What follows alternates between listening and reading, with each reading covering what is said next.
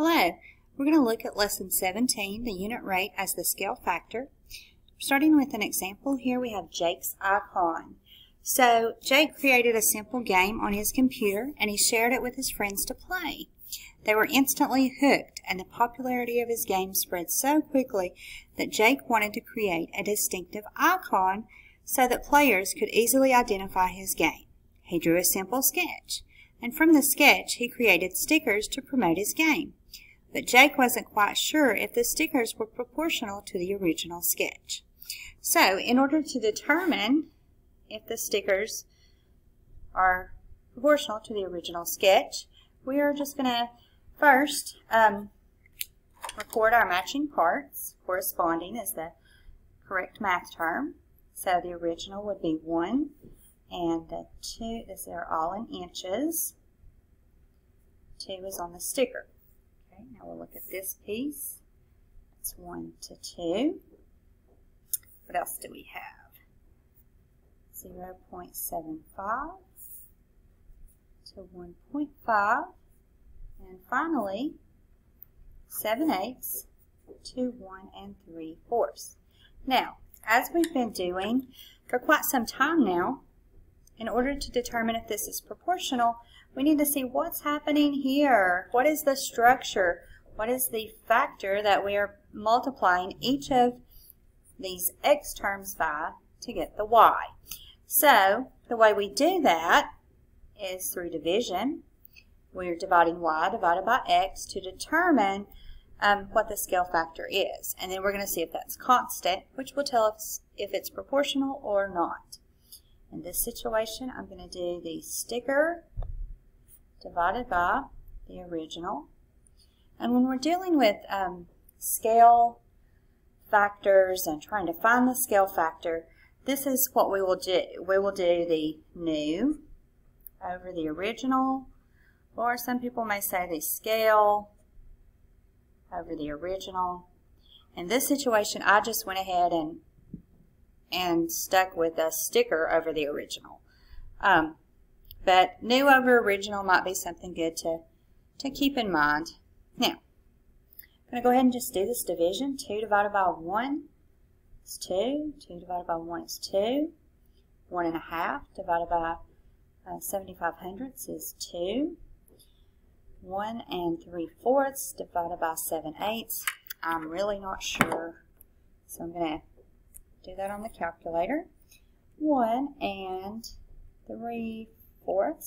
Oops. 3/4 divided by 7/8, and that is 2 as well.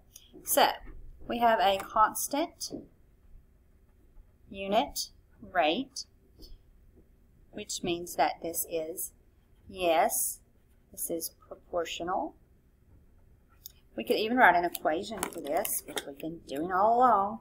Y equals, there's my k, 2x. Or I could do sticker equals 2 times the original. That looks really confusing because this could be a 5, that could be a 0. I would stick with y equals 2x on this one. Moving on to the next page. Okay, so on the next page we do have these steps. I don't particularly think this is necessary, but you're welcome to pause the video and record these down, these steps. The steps to check for proportionality for scale drawings, an original object or picture is to record the lengths of the scale drawing, record the lengths of the original, and then check for the constant of proportionality. And that's exactly what we did here in a very organized fashion. So the next thing, this key idea here, the scale factor can be calculated from the ratio of any length in the scale drawing to its corresponding length in the actual picture. And we talked about that a moment ago, the scale over the original, and that's going to give me the scale factor. I'm not sure I said that word. So if you scale by a factor greater than 1, it enlarges it, and less than 1, a scale factor less than 1, would reduce it. So here we have an app icon that would also be used with the situation we started with. So I'm going to take my original measurements from here. Let's see. We would have the 1 inch goes with the 1/2 inch on the icon, and then 7/8 of an inch goes with 7/16. Okay. We could write that as a fraction too, and just do 3/4 and 3/8. I think that, yeah, these are already recorded. So now we're looking for the scale factor, and we're going to get that by doing the app icon divided by the original lengths of these segments. And sorry about that. We could also think of this as the scale and the original, or the new and the original, to get our scale factor. Okay, so I'm going to do 1/2 divided by 1. I am going to do this on the calculator just to kind of prove it. A lot of times we don't believe this is what it is. 7/16, whoops, divided by 7/8. Now this arrow here means to simplify on this particular calculator. It's going to continue to simplify until that's no longer there. And that's also 1/2.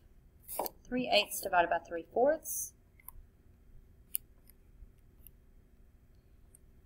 Okay, and again, simplify till that is no longer an option. And we get 1/2. So I do have a constant unit rate, which in this case is my scale factor. So my scale factor is 1/2. In other words, the app icon is half the size of the original sketch.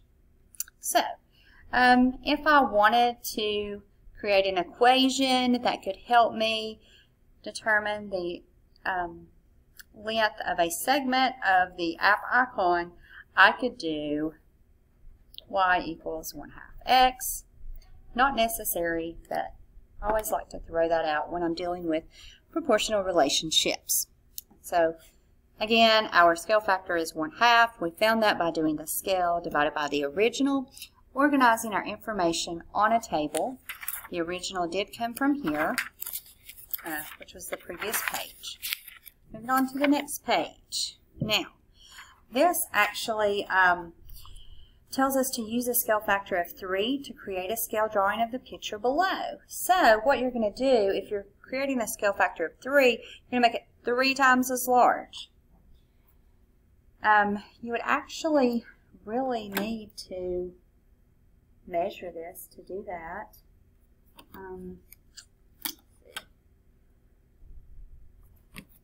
And then you would make it 3 times as big. So I'm just going to show you a finished product for that. Since the scale factor here is 1/2, this finished product will be smaller than the original. This will be larger, this will be smaller. I think I'm just going to sketch it. Oh, I'm a horrible drawer. Horrible. Ignore that line. And then this one, just want to show it's smaller. Now I'm going to pull up a good from the answer key to show you what it should look like. This is a very rough sketch from a very poor artist. As I pull this out, I'm feeling a little guilty because I'm constantly telling my students the only way we get better at math is to practice it. And I guess the only way I can get better at drawing is to practice it. And maybe I'll do that sometime. Alright, so it looks like here they've used this, and they said, oh, if that was 1.5 inches, then I would multiply by 3 to get 4.5 inches for this length, and they've done that for each piece. But you can see this is 3 times as large as this because the scale factor is 3. And for the other one, they have a scale factor of 1/2, so the new one is actually smaller than the original. And they have their measurements here as well. So, time to go. Here's another example. I'll let you pause the video and read that for yourself. And I'm just going to jump right into working it out. I have found it very beneficial to start with a sketch to kind of get the math out of the words. That helps me.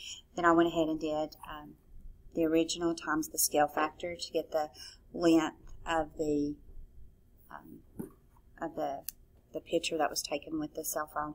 Now, 1/6 of a foot did not mean a whole lot to me, so I went ahead and converted that so that I had 12 as my denominator, because I know there are 12 inches in a foot, and then this 2 would mean 2 inches out of 12 inches.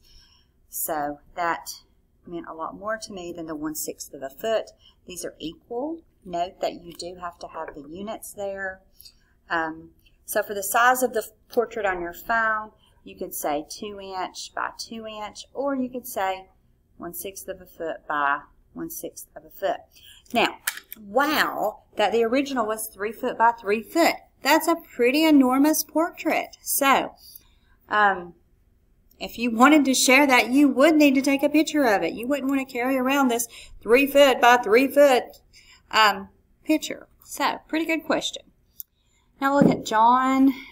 I'll pause this, give you time to read that. Okay, I went ahead and drew the circular window, and I have the 5 feet here for the diameter, which is all the way across the circle through the center. Again, my drawing, not perfect, but we get the idea. So then I did the original length times the scale factor, which came out to 5/30 or 1/6 of a foot. From the work I just did, I know that 1/6 is 2/12, which would be 2 inches out of 12 inches. Whoops.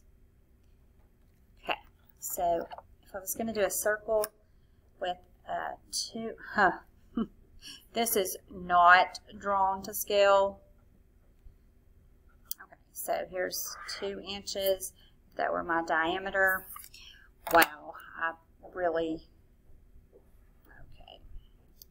We're going to pretend, oh well, that is not a good circle, but we're going to pretend it is.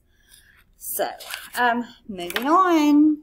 Let's see, are we ready? Yeah, problem set is next. So, thank you for watching, and we'll do the problem set in just a moment.